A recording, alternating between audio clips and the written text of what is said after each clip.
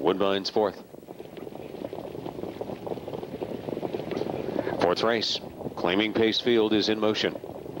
And they're off and pacing. Dexter Time Bomb is on a break and takes himself out of it early. Trecento Hanover inherits pylon position along the inside. And driving hard widest of all goes Davy Rocket like a rocket to challenge for the lead. Rayetto between horses. On the train again, drives on through. David's GOSOX emerged in fifth. Mercedes Killeen was sixth away. Spread out across the track, Andy Brown, Lavros Romance, and Godfrey Smith.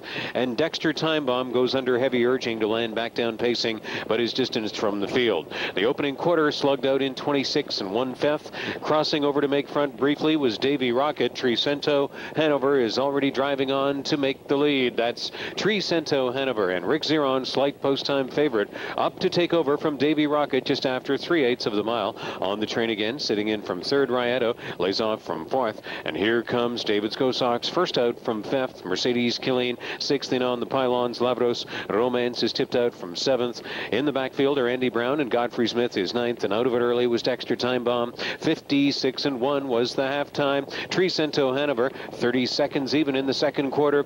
On the train again is driving out from third now and challenging the leader.